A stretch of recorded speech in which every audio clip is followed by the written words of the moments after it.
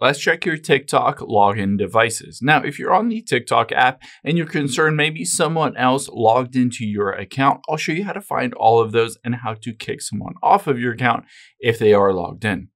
Now, let's open up the TikTok app here, and we're going to tap on Profile at the bottom right. Now, let's get out of here. Tap on the three lines at the top right here, and we're going to choose Settings and Privacy. Now that we are in here, you can see the third option is Security and Permissions. Let's choose that.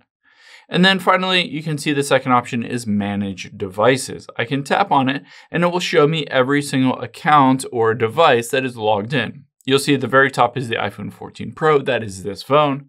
However, there are some other ones, and I might want to tap the little trash can and hit remove, remove, and remove.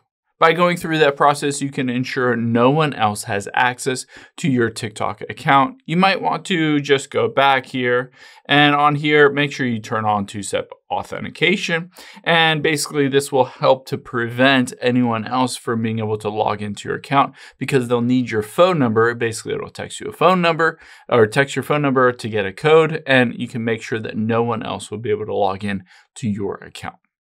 I hope this helps. If it did, hit the subscribe button down below. It really helps me out. And I'll catch you on the next one.